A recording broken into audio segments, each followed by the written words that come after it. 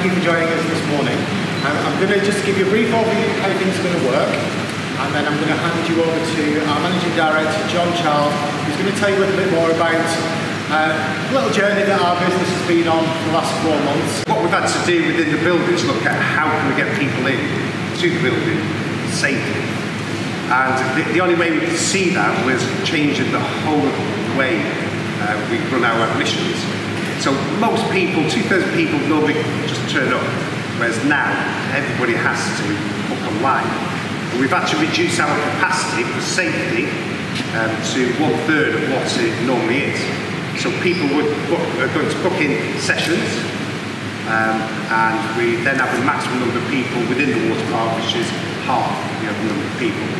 We've got lots of safety provision online, let people know what we're doing, but also as you come to the water park, you'll see on the windows various safety messages, also social distancing on the floors.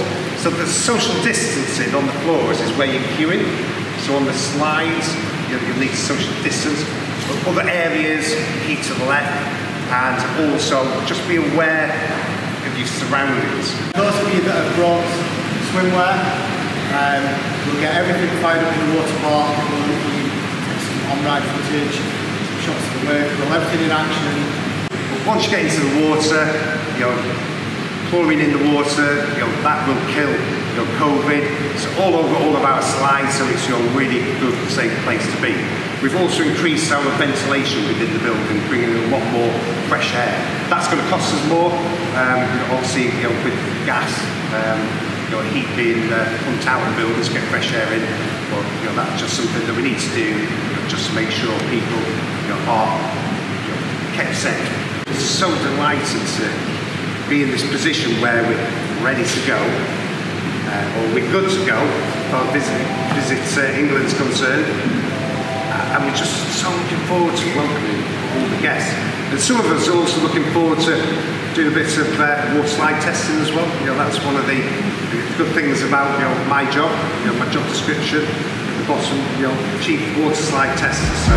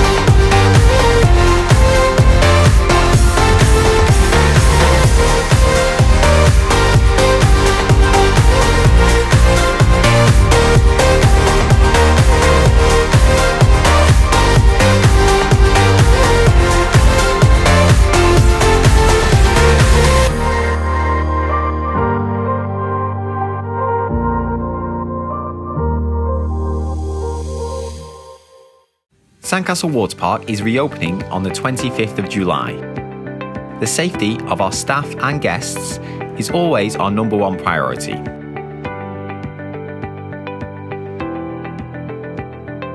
Hand sanitisation stations are available throughout the water park for our guests and team members to use. At reception, protective screens have been fitted and we encourage guests to use contactless payment and our splash cash facility. For more information, please see our website. Our changing rooms have been converted into one communal changing village. We've added new cubicles with doubles for families and singles for individuals. We have an enhanced cleaning regime in place. Our changing village is constantly cleaned and maintained by our team members. Social distancing will be in operation throughout our water park, and this is clearly marked by the signage and floor markers in place.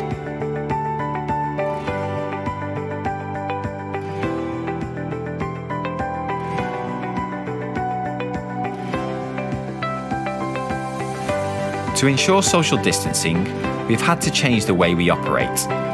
We'll now operate daily session times, and these will be 3 hours in duration. There are morning and afternoon sessions available, details of which can be found on our website. Please remember, if you have any symptoms of COVID-19, please do not book to visit Sandcastle Water Park. Please contact NHS 111 and seek medical advice immediately.